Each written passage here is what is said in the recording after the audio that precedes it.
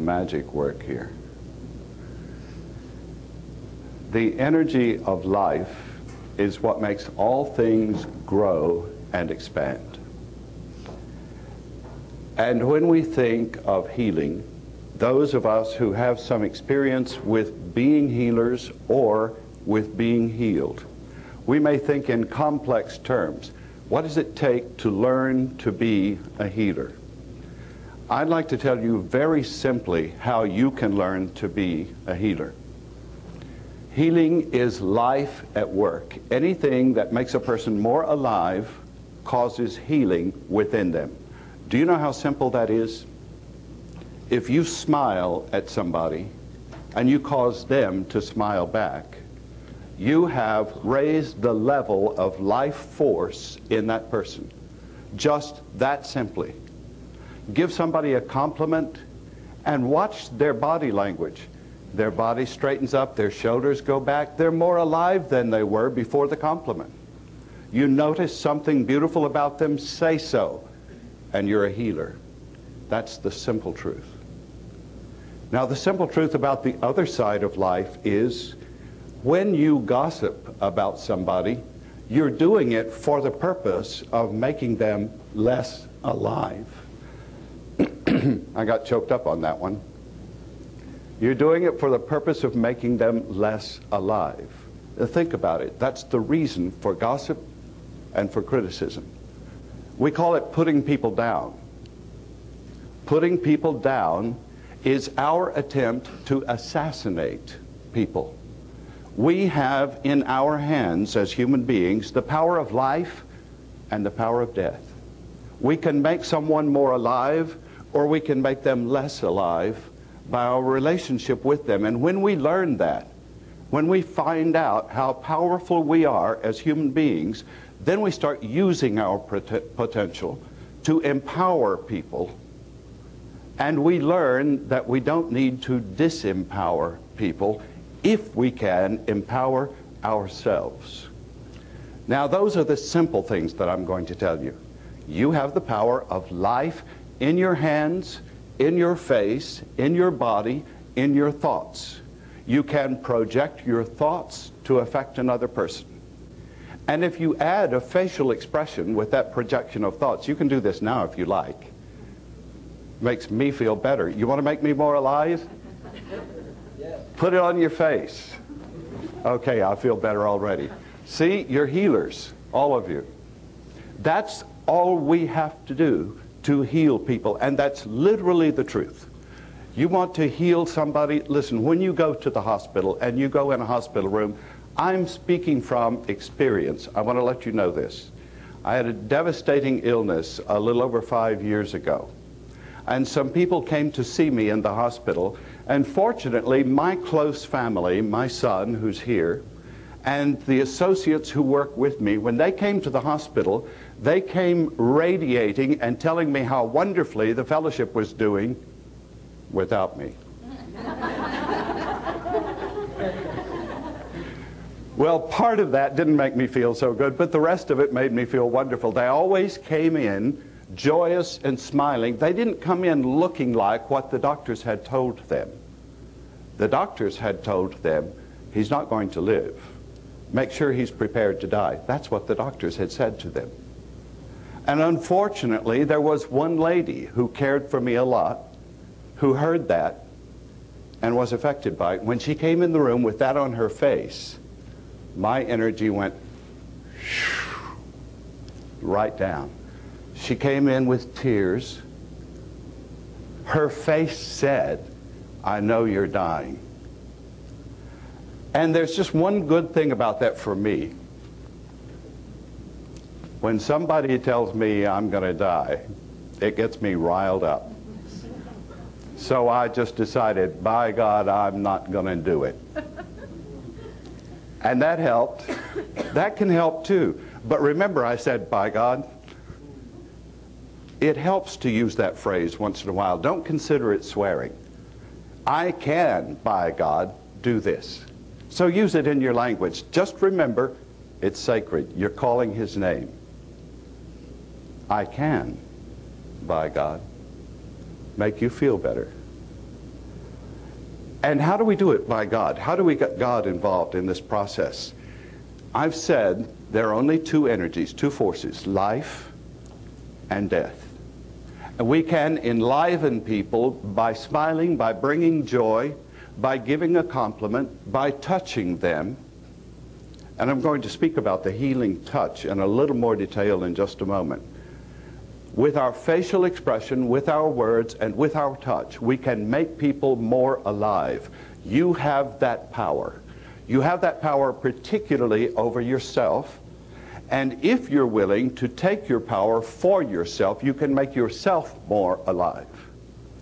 Now, you can make others more alive because others want your love and your caring. And when they get it, what they get from you is life. So just remember yourself as a giver of life and a person who can disempower life if other people are victims. Now, what you need to learn is you don't have to be a victim, so you don't have to let anyone take away your life. So when people try, that's when you need to empower yourself, make yourself more alive. So there is self-healing, and there is healing of others. How do I heal myself? You heal yourself with laughter and love and relaxation. Those three things will heal anything. I don't think there are any exceptions. They tell us in this day and time that AIDS is an exception, but I doubt it. I don't believe there's anything that God can't heal. Now, I've believed that for a long time, ever since I was a child, but you know, we can believe something and yet not quite know that it's true until we have the experience. So I had the experience for myself. I had to get well. I had an illness. I've had this experience, and I'm telling you this because I want you to know that what I know about healing, I know experientially because it happened to me. And it happened to me in several different ways, in several different steps. I needed this truth that I already knew to be illustrated and to come to life and to be experiential. Learning is experiential, you know. So I can hear that love heals, and it does. Now I've brought in another word, so I better explain the relationship. I said there's an energy called life and an energy called death. Those energies also have another word, each of them. And I want to give you the other two terms that they're associated with because we might understand them a little bit better by using these modern terms. There is love, that's also life. They're the same thing, synonymous terms. If I love you, I life you. What that means is, if I love you, I give you more life. I increase life in you by giving you my love. Now that's provable. I'll tell you how we proved it shortly. If I love you, I give you more life. If I fear, I make myself less alive. If I cause fear in you, I make you less alive. So we've got two energies to work with. We can call the energies life and death. We can call them love and fear. Love and fear are opposites. But then the question comes up, what about a child? When a child is sick, surely a mother's love is the most potent love in the universe. Why doesn't a mother's love always heal a sick child? The answer to that is, when children get really seriously ill, mothers get scared. That's important for you to know, isn't it? The energy of fear takes away the energy of love. Don't get scared when you get ill. Now that applies in another way. You know what happens when you get something called a diagnosis? That lets you know what you have. Actually, it doesn't. It lets you know what has you. And if it has you, you're in trouble. If you have it, it gets simple. Drop it. But if it has you, it's a little more difficult. If it has you, what you have to do is get over it. Isn't that interesting how we use language? I have to get over it if it has me. Now, if I have it, I can just drop it. But if it has me, I have to get over it. And getting over it means when you have found out, you've got your diagnosis now. The doctor says you've got arthritis. Now, all that did for you was give you a name to call it. But now that you have this name, it's yours.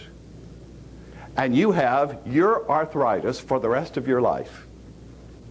Here it is, my arthritis. And that's what I call it, don't I? My arthritis. So you come up to me and you said, I would like you to heal my arthritis. I'm sorry, honey, I can't unless you give it to me. You're going to have to make it my arthritis, then I'll drop it. As long as it's your arthritis, I can't heal it. I can't help you. I will try to lift your spirits. That'll make you more alive. I will love you with all my heart. And I know how to do that. I had real special training in that. Let me tell you what happened to me. While I was ill with this devastating illness, the doctors had told me that they made a mistake. I had a simple bowel obstruction. It was probably gas, but it hurt. So they took me off to the hospital, and the doctor thought he has ulcers. I knew I didn't have ulcers, but that didn't stop him from cutting. So he started cutting, and he made a slip, and he cut open the pancreas. And the pancreas is surrounded in an envelope that protects it, and once that envelope is cut, the pancreas comes through, and you've got a destroyed organ. So they said your organ will never work again. Your pancreas is completely destroyed, full of scar tissue. You'll have to live on insulin the rest of your life, and all of these other things. I had this big bag of medicine that I carried with me everywhere I went. Big shoulder bag, big red bag. And I was carrying that thing around, trying to be as alive as I could be without a pancreas. And, you know, during that time of convalescence, I did a little bit of reading, and in one of the things that I picked up to read, I read of a lady who was in a nice, comfortable position with a nice girls' school in India. But in her position, as she became principal of this fancy girls' school, she was put in a room up high on the wall that overlooked a street in Calcutta, and she looked down and saw these children playing in the sewer, the open sewer that ran through the street. And she gave up all she had to go down there and live with these children. And when I read about this woman that had given her whole life for the poorest of the poor, I said, they tell me I'm dying, but before I die, I want to go to Calcutta, and I want to experience working with Mother Teresa. And I can't share the entire story with you tonight, but I want to share these things. When I got to Frankfurt, Germany, on the way to India, someone mistook my medicine bag for a purse and stole it. It was stolen. Insulin was gone, the medicine was gone, and a doctor was traveling with me because, you know, all my family and the people around me were all worried about me trying to go over to India in my condition. And everyone was convinced I wouldn't make it back. And my wife was quite resigned to that. You know, there were people who told her, he'll never come back. And she said, there's no point in telling him that. He'll go anyway. So my wife accepted it, and the people around me were supportive, but they did send a doctor with me. So in Frankfurt, all the medicine was stolen, and the doctor said, we have to go back home. And I said, no way. I haven't gotten to Calcutta yet, and I'm going. And he said, what are you going to do? And I said, I'm going to get well. I mean, what other choice do we have? The medicine's gone. So we got on the plane, we flew to Calcutta, and the doctor, being worried, it's not for me, is it? The doctor, that was the doctor. Okay, doctors do get worried. They think that helps. You know what worry is, don't you? You better take one of my other classes if you don't know what worry is. I'll tell you more about it, but for now I'll just tell you one thing. Worry is meditation. Backwards. See, worry is negative meditation. And for those of you who would tell me, I've tried all kinds of meditation techniques and nothing works for me, I've tried mantras, I've tried visualization, I've tried uncomfortable positions with my legs, nothing works, I want to ask you one thing. Can you worry? If you can worry, you can meditate. You've already learned how. All you have to do now is worry backwards. That's meditation, and it works. See, just worry backwards. What that means is worry that things will get so good that you won't be able to handle them. See, you can worry yourself to death about your health. Maybe I need to say that again. You can worry yourself to death about your health. And you can worry yourself to life if you learn to worry backwards, and that's called meditation. And that's all there is to it. You don't need any more classes, just worry backwards. So this doctor was worrying, so he went down and in India, he found some pork insulin and injected that into me, and I had a violent reaction. It wasn't pork insulin that I needed. As a matter of fact, I didn't need any insulin by then. My pancreas was just fine, and I knew it. So I went to work, and I was assigned to work in the Home for the Destitute Dying. Now, I had learned many years before that the energy that heals is love. I knew it because of the work of Dr. Dolores Krieger. I'll always be thankful to that woman for the work that she did. Do you know the name? Yes. Dolores Krieger was professor of nursing at New York University. And she did her doctoral thesis on laying on of hands healing. That's pretty unusual in itself, isn't it? That she would even take such a subject and do an academic treatise on it, that in itself is wonderful to me. But she tested to see if it could actually make a difference to have her nurses put their hands on patients for the purpose of healing. And she drew blood samples from the patients, and she found that there was elevated oxygen and hemoglobin in the blood. Both of those indicators that healing had been stimulated. So it did work, but it didn't work every time. So she divided her nurses into control groups to see what makes this work. What's the working factor, the X factor in this healing by touch? She tested to see if nurses who were strong, vital, powerful people could do it better. They couldn't. She tested to see if religious nurses could do it better. They couldn't, thank God.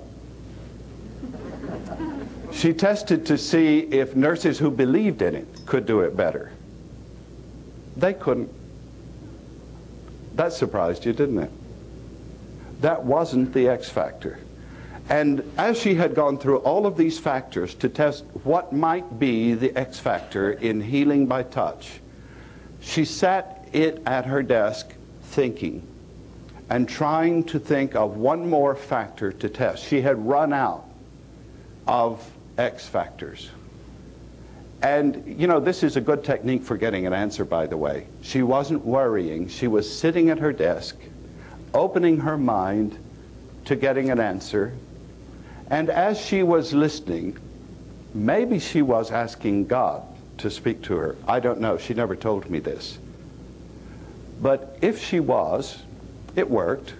Not that she got this voice out of heaven that spoke to her, but that's not the way God talks. You need to learn how God communicates with you. This is the way it happened for Dr. Krieger. A student nurse came into her office as she was wondering, what is this factor? I need to find this factor. Student nurse walked into her office and said, Dr. Krieger, I really hope this works for Mrs. So-and-so. I really care about her. Light went off. So Dr. Krieger tested to see if, when a nurse had a special relationship with a particular patient, is that the factor? It was. The X factor was love. Real real caring, not worry. You know, you have been taught that good parents worry. Forget it. Worry is negative meditation. You don't want to be imagining all kinds of awful things happening to your children, so don't worry. It has power, and has power enough to kill you.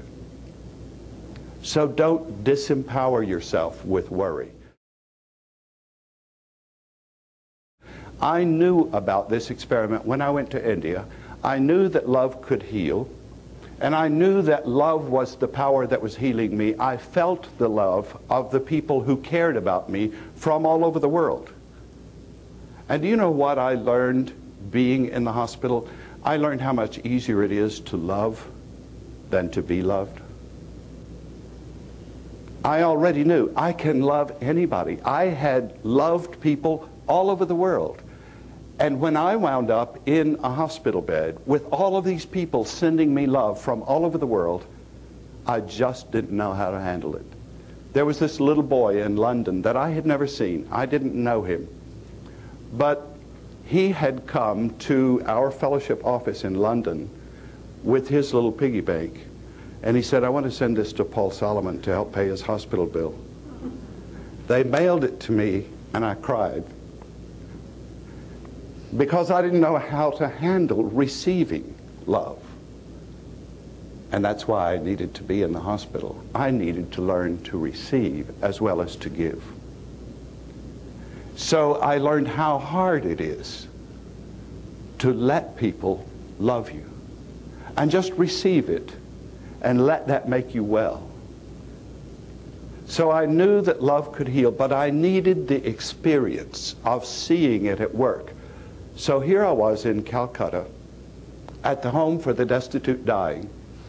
And the first thing that I learned in that place was, I thought, you know, Mother Teresa gets money from all over the world. I thought I was going to a well-equipped clinic.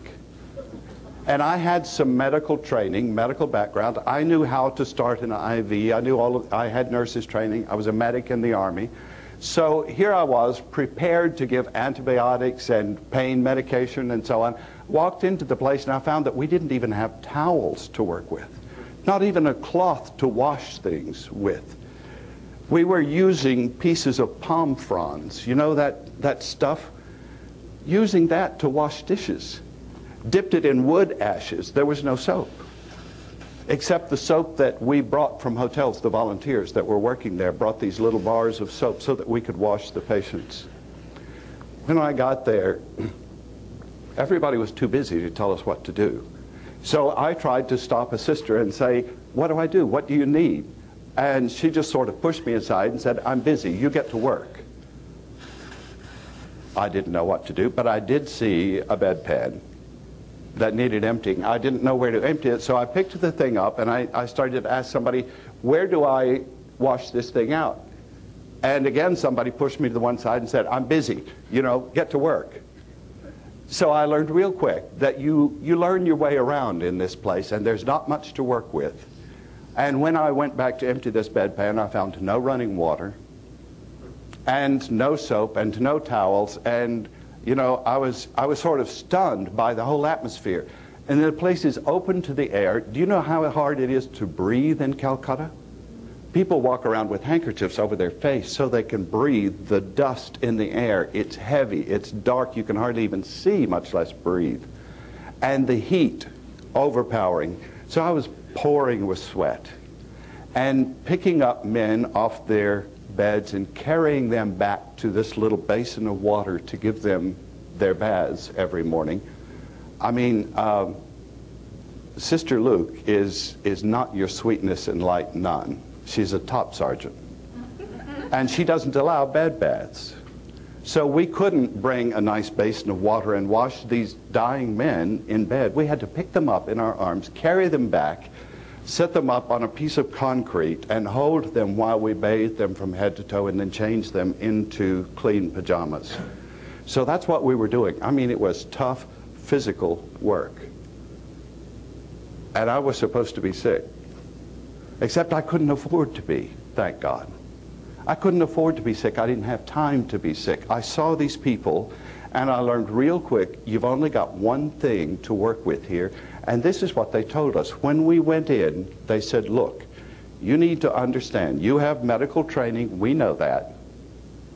You're not here to heal these people. This is a place where you allow people to die with dignity and with love. And that sort of took my breath away. We're not here to make them well. We're here to allow them to die with dignity and love. And what I heard from that is the only instrument that you have for healing in this place is love. Hypodermic needles. Well, we had this child named Bola, 7 years old. He had tuberculosis, and he had hepatitis B, very infectious. They were telling us, be careful that he doesn't breathe in your face. But then Bola was laying on this concrete bunker on a little mat, and his little bones, his body looked like a Holocaust victim, and he was unconscious. And we needed to get an IV into his arm to get some moisture into his system. He was dehydrated. And they brought these enormous needles and these tiny little arms. The needle was almost as big as the arm, and I thought, what am I going to do? There was no way to get into a vein in Bola's arm. And so we were trying to find some way to get some fluid started. And I didn't know what to do but pray. So I asked, I said, God, what do we do? And the first thing that came to me was, the insulin is gone, but the insulin needles were packed in a different bag. And I had these tiny little microfine insulin needles. And I got those tiny little needles and I got into Bola's vein. And I thought, you know, this is the way miracles happen. We started this drip IV going into his arm, and then I'm looking at his body laying on this mat, and I'm thinking, this has got to be so uncomfortable for this child. So I picked him up in my arms, and I'm holding him. And holding him, I'm saying, God, teach me to love. That's what I'm here to learn. Teach me to love enough to heal this little boy.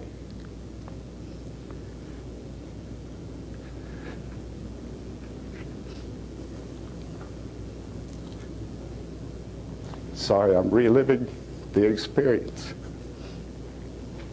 Didn't intend to do that. I'm okay. My tears started to fall on this child, and Sister Luke came over immediately and she said, I don't think you're meant to work here. And I said, Sister Luke, don't worry about me. These are healing tears. And she understood immediately, and do you know what she did? She got down on her knees immediately and kissed my feet. When she understood these are healing tears, something clicked for her, and she just went right down to her knees and kissed my feet. And Bola woke up. His eyes came open. He was conscious. So then we started feeding him some mashed banana and some sugar to get something into his system so he became conscious. And you know, as we worked with this child, his sense of humor came alive. Can you imagine that? He thought it was funny that a man would hold him in his arms. That's unheard of in India. I mean, the children are raised by the women. And when a nurse held him, that was all right, one of the ladies. But here he was in a man's arms, and he laughed. He thought that was funny. And so we passed him from man to man. As our arms grew too tired to hold him, we passed him from one person to another. But then we learned something else. A man came in off the street. And I had been seeing these people on the sidewalks of Calcutta, and I was really inside. You know, love is not supposed to cause you pain, but I hadn't learned that yet. And I was still experiencing pain for these people on the street corners of Calcutta who took their baths on the street corner because that's where the hydrant was. There was no running water. So everybody lines up. The men are shaving one another on the sidewalk, and people are taking a bath on the street corner. And so many people had nowhere to go, no place to live, and no way to even wash. A man came into the home for the destitute dying. He had a huge gash on his leg, and it was infected. And our job was to wash him. I was with a young Japanese man who was he was love alive. He was just a bundle of living love. He was willing to do anything that he had to do for these people in this home for the destitute dying. And so I grabbed him and I said, you know, we couldn't speak the same language. We didn't speak the language of the patients, and he and I didn't speak Japanese, he didn't speak English, but we understood one another enough to work together. We took this man back and we took his clothes and began to wash him. And he had on this little loincloth, this little sort of twisted handkerchief that they wear, and he wouldn't let us remove the loincloth. And I thought, well, that's modesty, but the thing was filthy. And as we washed this man, his body was covered with coal dust. And as we're trying to wash this black, oily stuff off of this gash in his flesh, we're trying to be gentle, trying to get this clean. And we washed, and the water ran black as we got this soot off his body that must have been there for who knows how long. This homeless man who had nothing and no one. And that's what we were learning about these people.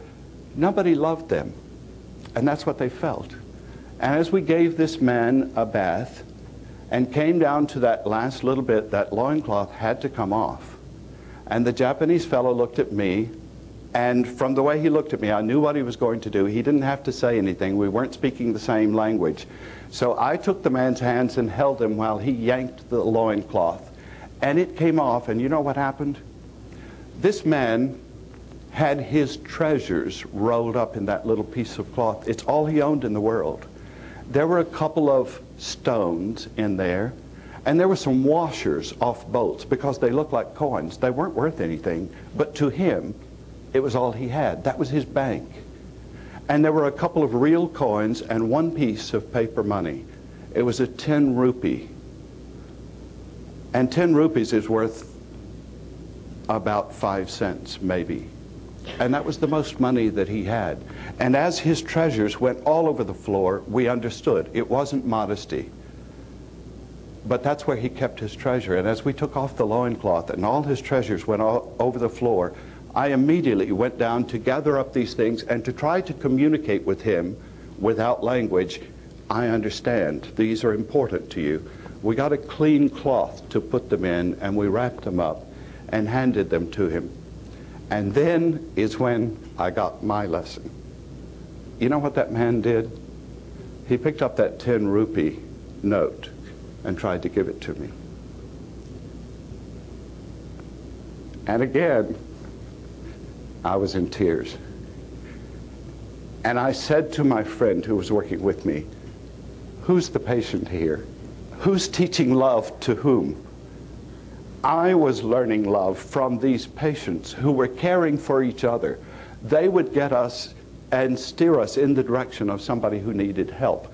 They were looking after each other. And the atmosphere of love in that place was such that these people came there to die with dignity. But I watched them walk out, alive and well, healed by nothing but love, because that's all we had to heal with. And that is enough. It's enough to heal you. It's enough to heal me. Love is life. When Moses asked God his name, God responded with, I am life. And then when John wrote a little bit later, he said, God is love. And God is life. And he wrote, to the extent that any of you has life, it's because God is alive in you. So we learn that the terms are synonymous. Life, love, God, light. Enlightenment is God in you. To the extent that you're aware, it's because God is alive in you. And that's living love. And to the extent that you love, it's because God is in you, because God is love. And do you know what that means? If I love you, I God you.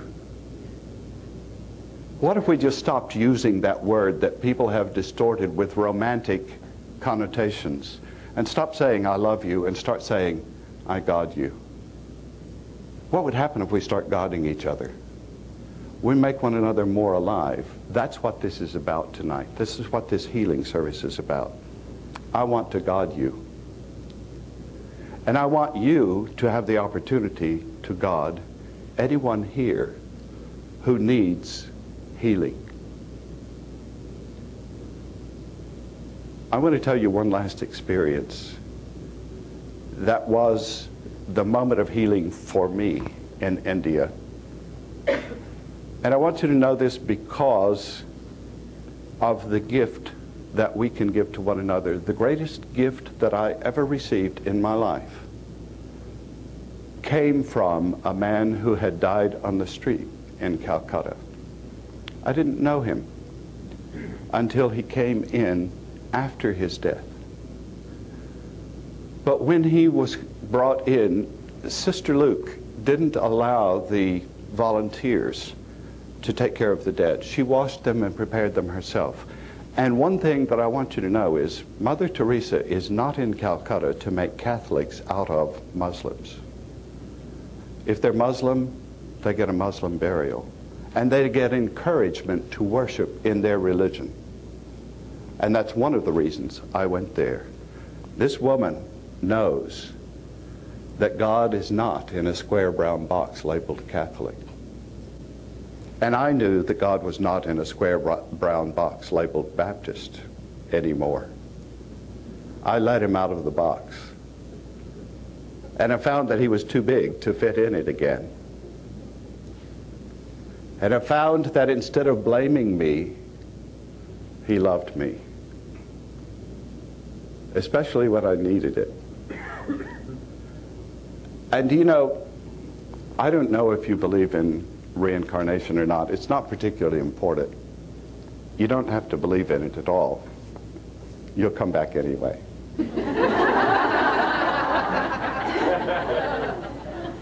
But this lady told me, she said, there's something so sad in your face. And I said, listen, lady, I don't want to hear that. I'm a happy person, and I've been joyous for most of my life. I spent the first half of my life being sad, but I'm joyous now, and I don't want you to see sadness in my face. And she said, oh, no, I'm sorry, you misunderstand. She said, there's a sadness in you that comes from way back when you wanted. And she stopped and she thought for a minute. She said, you were alive when Jesus was on earth, but you never saw him and you never touched him. But you served him after he was gone. And she said, ever since then, your soul has wanted to touch the Christ. And she said, you know, this can't make sense, but the message that I'm getting is you're going to have the opportunity to touch the body of the Christ in this lifetime. And I thought, yes, that does sound a little peculiar. How's that going to happen? I mean, one of the inspirational verses of the Bible to me was when Job wrote, I am convinced that in my flesh I shall see God. And every time I read that verse, I got this lift from it because I wanted to say that for myself. I am convinced that in my flesh I shall see God. And so that was my favorite Bible verse. And when she said this, it reminded me that's my favorite verse. And something rang true about it. She had hit the nail on the head. But there I was one day in that home for destitute dying. Sister Luke was gone. ambulance pulled up, and they had brought in a man who had died on the street. Now, she always took care of that, but she was gone. So the young Japanese man and I looked at each other, and we nodded our head, and we agreed, we'll do it. And we took him back in the room where they prepared the bodies. We knew that he was Muslim. I didn't know how to prepare him for a Muslim burial, but I did know, I thought, how to wash with tenderness and with love. And the Japanese man and I held hands and meditated for a moment. And what I was thinking, and I'm sure he was thinking what I was thinking, I knew it. Even though we couldn't speak, our minds were in the same place. And I was saying to this man who had died, it looks like maybe nobody ever loved you while you were alive. But if you can be aware of us now, we want you to know somebody loves you now. And with that thought,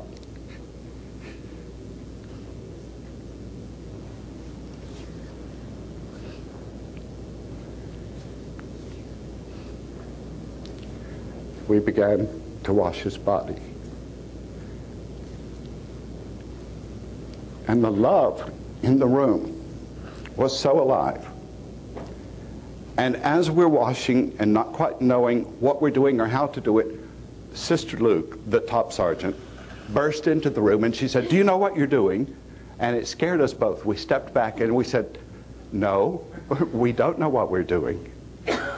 And she looked at us with this tender look that was not characteristic of Sister Luke. And she said, "Mother Teresa's favorite Bible verse is, 'As you've done it to one of the least of these, you've done it to me.'" She said,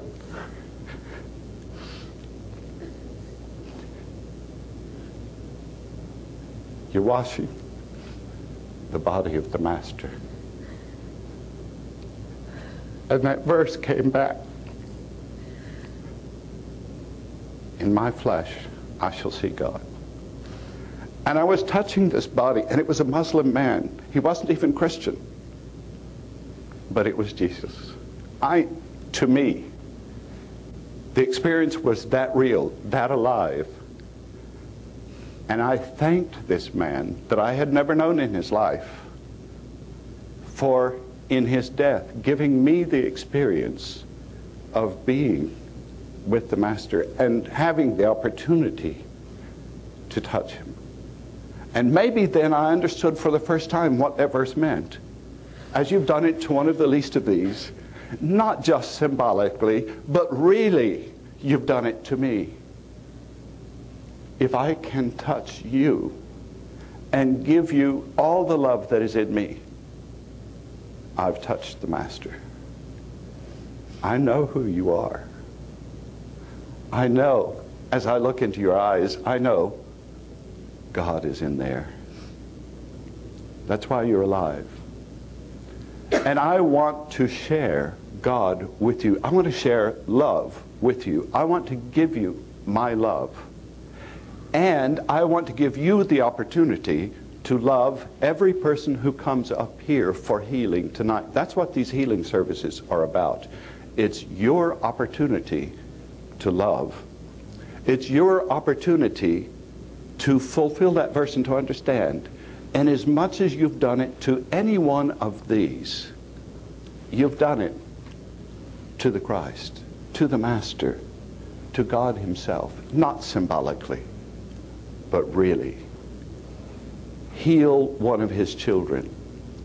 And you've given healing, you've given love to God. This is your opportunity to experience what Job was talking about. I'm convinced in my flesh I shall see God. You know, the fundamentalist Christians like to say, believe in Jesus Christ and you shall be saved. And I grew up with that teaching, and I wondered, as I moved beyond my hard shell Baptist God-in-a-box days, I wondered, what does that really mean? Believe in the Lord Jesus Christ and you shall be saved. And then, as I visited Jerusalem and looked at Golgotha, this place that's in the shape of a skull, I realized that shape of the skull is something that I encounter every day in every pair of eyes that I meet. There are those caves where the Christ is buried. Believe in the Christ. If I'm going to believe in the Christ consistently, I have to believe in him in you. When I look into your eyes, I look for him. And if I love you enough, life comes out of you, and that's the resurrection. And as you come to life because you're loved, then comes that wonderful moment when power in you, when healing in you comes alive and says, I am the resurrection and the life. That's not a 2,000-year-old story. That's for us now, tonight. If I can believe in the Christ in you, and if I ever make an exception, if I ever find a pair of eyes when I say, I don't believe God's in there, then I haven't believed in him. And I won't find him in that person. There are a lot of people who haven't been loved for a long time.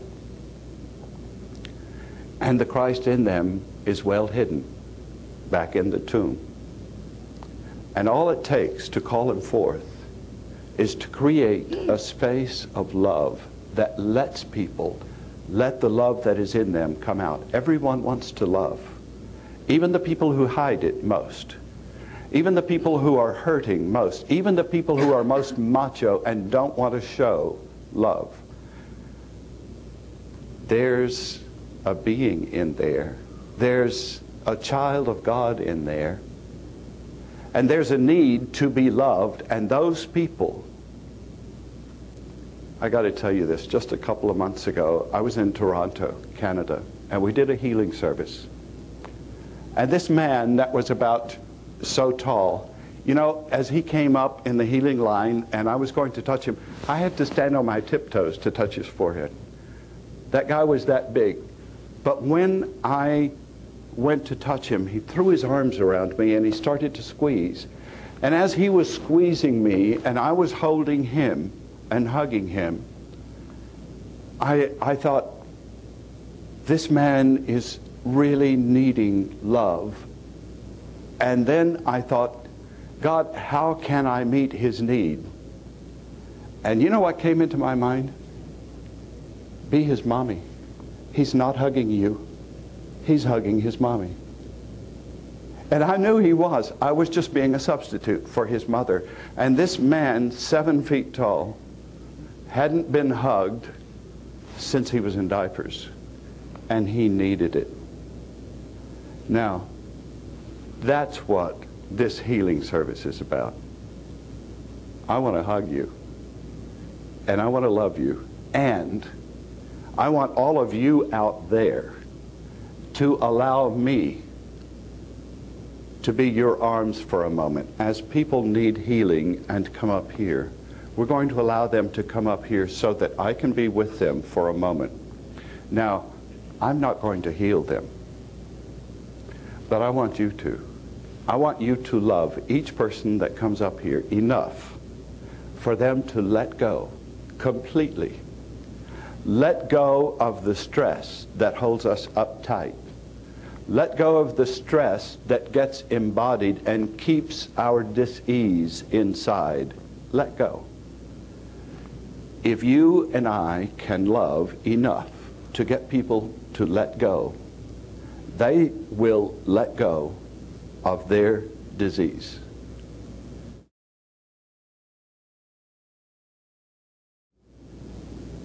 What do you need healing for? Maybe it's a physical illness. If so, that's easy.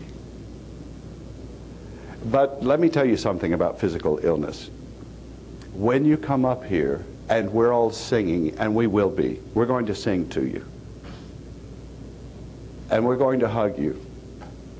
And I'm going to touch you. And there's something that happens sometimes. It may happen to you, it may not. But if it does, don't stop it. What may happen is when I touch you, you may feel a sense of letting go and you get a little dizzy and you start to fall. If you do, there's going to be a strong young man standing right behind you. When you fall, just fall into some loving arms. And he will lay you gently down on the floor and stay there as long as you need to. And if there are tears that have been needing to be cried ever since you were so high that you didn't finish crying when you were a kid, let them come. It's all right to be emotional when you're releasing your illness. So it's okay to cry. And something else that I found out just a couple of weeks ago in Dallas, it's also all right to laugh. There was a lady who came up in the healing line, and I touched her, and she fell. And as she went down to the floor, she broke out into hysterical laughter. And she told me later how embarrassing it was for her, just pouring out this hysterical laughter. And she tried to stop because her mouth was wide open and she thought, people can see my dentures. And so she wanted to stop the laughter and close her mouth. And she finally got the laughter to stop. And she sat up thinking, okay, I'm in control now. And it started again, pouring out. And all of this laughter needed to come out. It was turning loose and turning loose and turning loose of years of stress and tension that had become embodied. That's what dis-ease is. We know now that you can't think without moving muscles. It's a recent discovery, but it's now scientific fact. It's no longer just metaphysics. We're not talking about superstition. We're not talking about religion. We're talking about scientific fact. You can't think without moving muscles.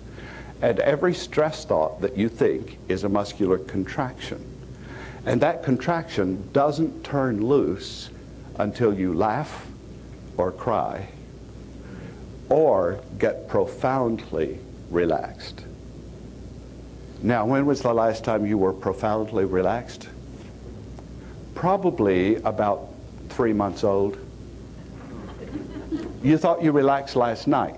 Did you ever watch someone sleeping?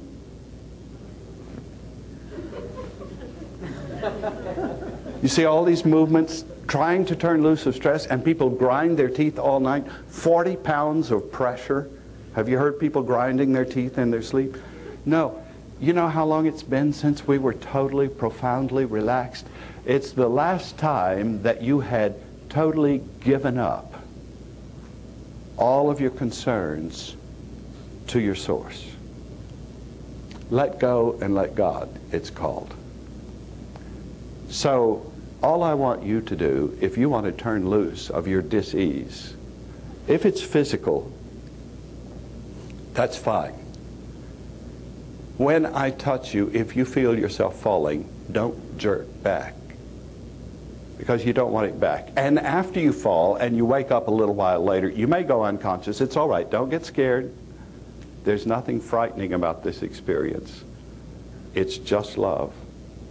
When you let go and when you sit up, don't go looking for the disease to see if you've still got it. I don't want you to find it again.